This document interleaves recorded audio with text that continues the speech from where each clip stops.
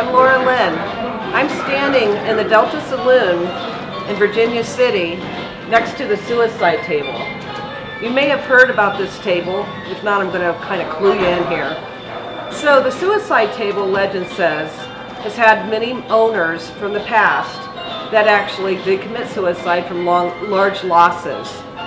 Now, it is true that spirit activity can be inside of an item, and sometimes you can feel the presence of this.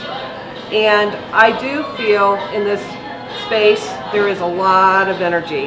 And I'm telling you what, my hands and my arms, there's goosebumps everywhere from all the energy through here. If you ever have a chance to come here, please do visit this table. You're not allowed to touch it. It is encased in plastic. However, you can still feel the energy emanating from it.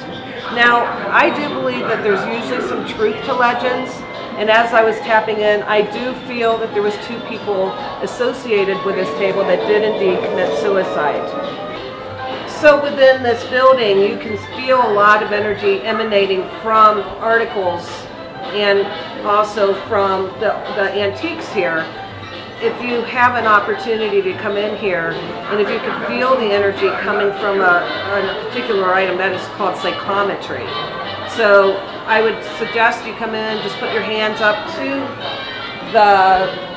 what you're looking for the energy, and just ask Spirit to bring you some ideas or information about the past of the item. You'll be really surprised what will come to you through your inner knowing.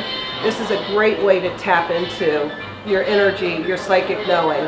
So thank you so much, and I hope you have a chance to come to the Delta Saloon. It is a lot of fun here, and enjoy.